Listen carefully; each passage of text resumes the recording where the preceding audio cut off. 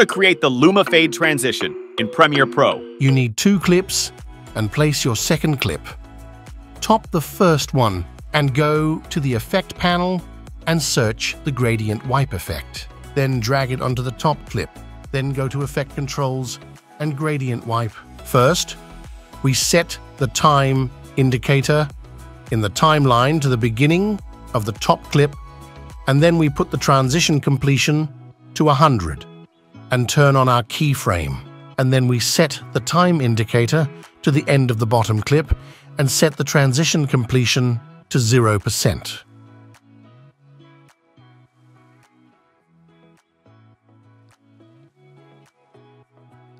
Thanks for watching tutorial.